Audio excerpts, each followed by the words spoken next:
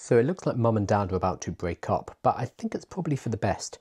Microsoft and OpenAI, the creators of ChatGPT, have had this weird relationship for the last couple of years where basically Microsoft helped OpenAI to get off the ground, and they have an option, a right to 49% of OpenAI's profits.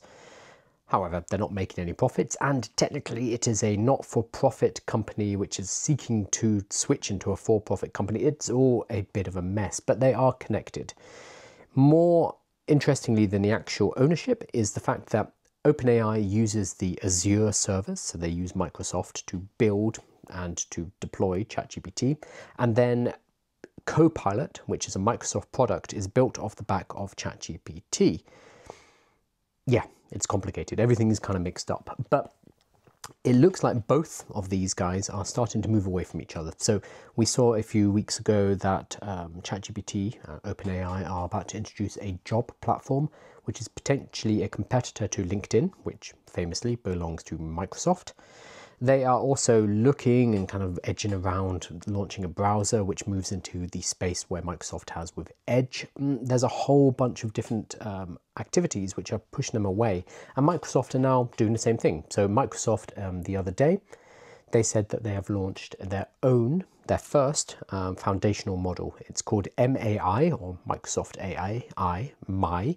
It's not released publicly. It's currently on Ella Marina, sitting at around the 25th position. So it's not bad for a first attempt, but it's way behind any of the other production models. And today we just heard that Microsoft have signed a deal with Anthropic, the creators of Claude, to bring Claude into the Microsoft Copilot 365 ecosystem. Gosh, that's a mouthful. Basically, Copilot within applications in the Microsoft ecosystem, things like PowerPoint, things like Word.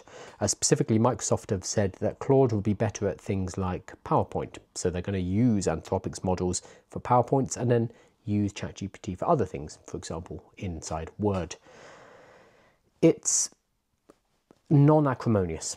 It's nice to see both of these companies basically doing their own thing, realizing that they have different futures and they're going in different directions, and that's fine. They're not fighting tooth and nail. It's not like Sam Altman and Elon Musk are going at each other, but instead two mature companies who are willing to build with each other and without each other. And I think this is a very healthy way for the industry to be, compared to all of the hype on Twitter and anything to do with Elon Musk, basically. So I wish them both the best of luck. Whatever happens, we're going to keep progressing.